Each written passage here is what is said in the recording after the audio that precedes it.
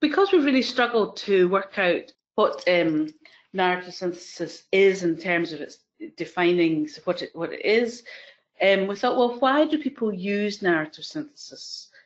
So we thought, well, there's a range of reasons, and one reason might be that people are a little bit frightened if they don't have statistical expertise. But to be honest, I don't think that's really a good enough reason.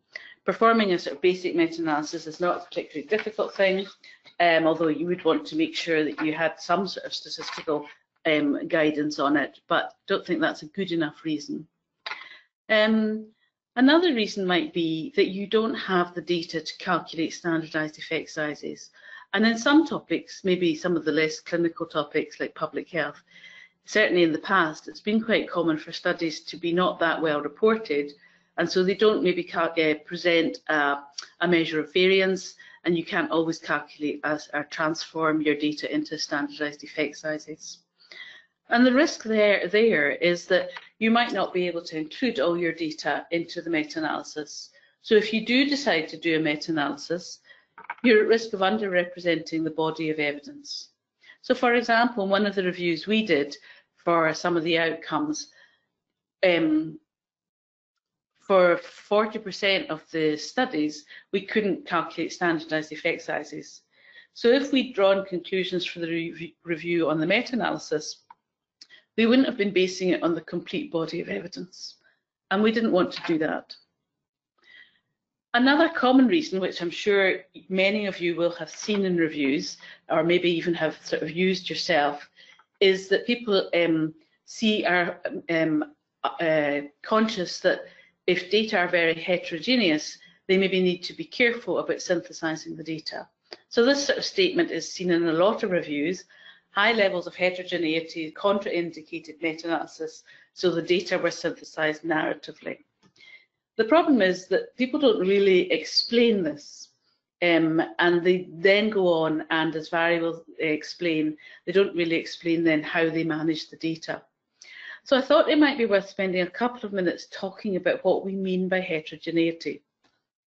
So there's different sources of heterogeneity, and often this is not really discussed much in the reviews that we've looked at.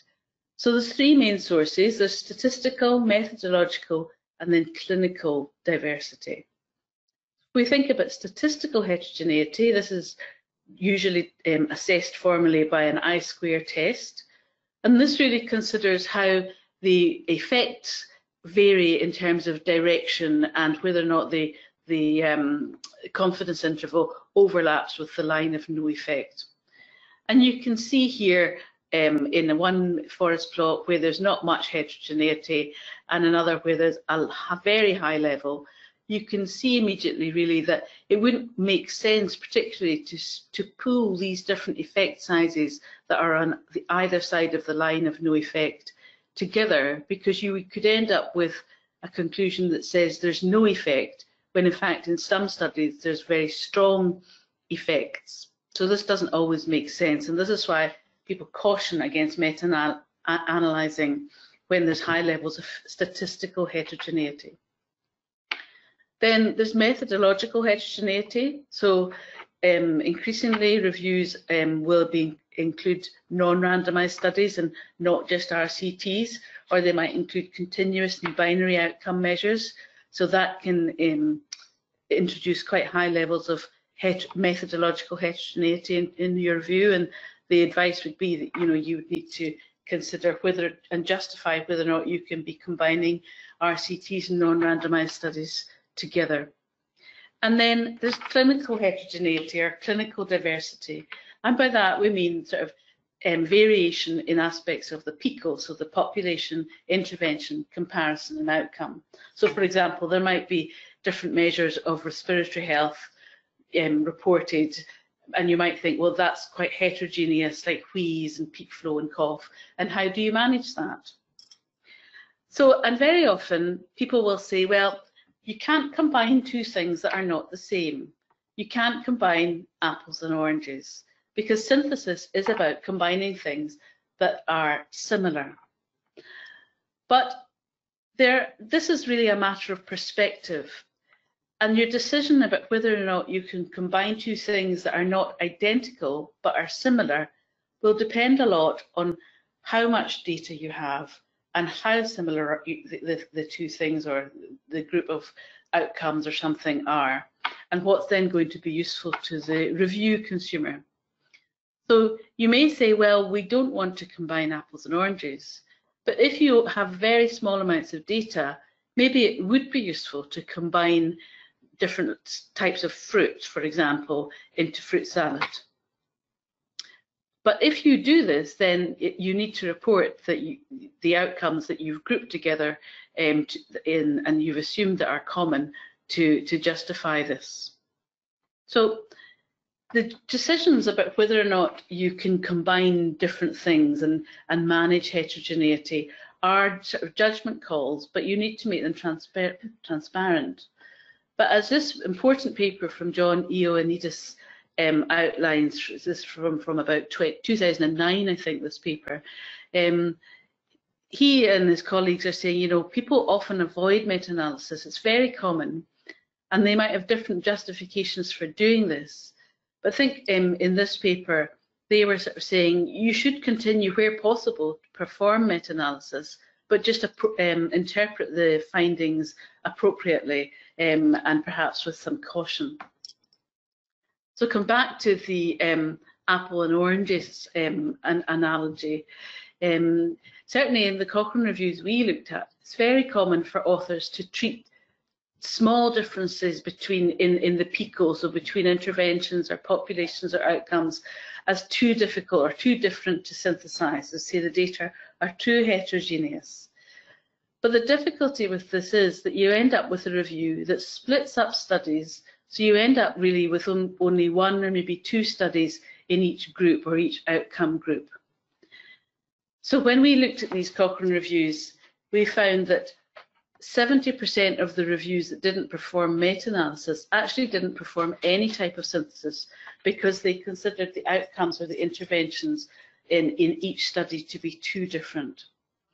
And the problem with that is, although it might not be criticised from a sort of orthodox methods point of view, the problem with is you've got so little evidence in each group that you're not able to draw any conclusions, apart from saying there's not enough evidence to draw any conclusions.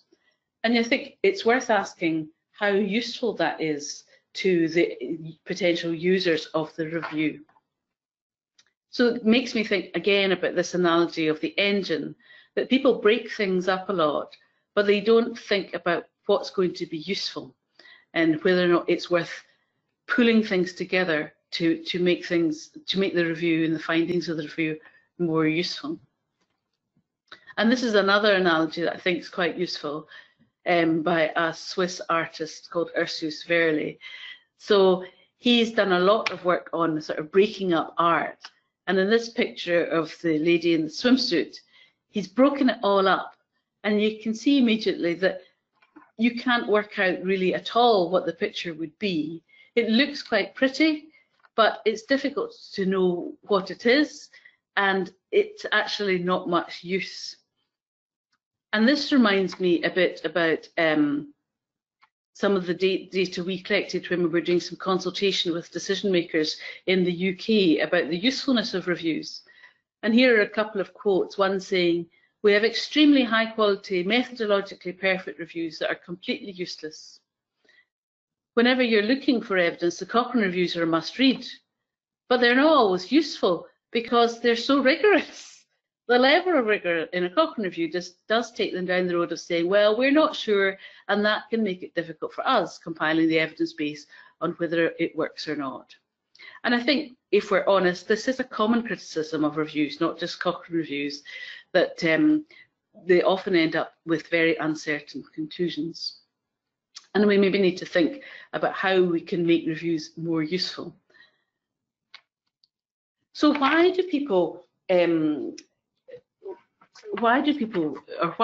might we want to continue to synthesize effect data when you can't do a meta-analysis?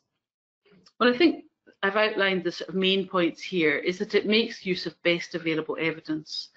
So it might allow you to avoid concluding that we know nothing just because there are no randomised trials, or because there's a mix of randomised trials and non-randomised trials. It might also allow you to incorporate all the available data when you're not able to calculate standardised effect sizes for all the studies. And it's particularly useful when the evidence are from different sort of diverse study types and study designs. And it also allows you to make use of heterogeneity and the sort of rich data that you might find in studies about what works for who in what circumstances, and examine sort of why the effects may be varying across different contexts or populations. So it's particularly useful for reviews which incorporate complexity. But it's worth remembering that if you're doing a synthesis without meta-analysis, your review is probably going to answer a slightly different question to a typical review that is about an effect size. So a meta-analysis really addresses the question of how big is the overall effect size. And if you don't do a statistical meta-analysis of effect sizes, you won't be able to answer this question. And in narrative synthesis, the purpose is slightly different. It's much more about the organisation of the data and being able to find the relationships in the data and the variation in what works for who in what circumstances. So if you end up doing a review like this, you'll probably be quite limited with respect to addressing questions of effectiveness and effect size. What the review is more likely to address is about the existence, nature and direction of the effect.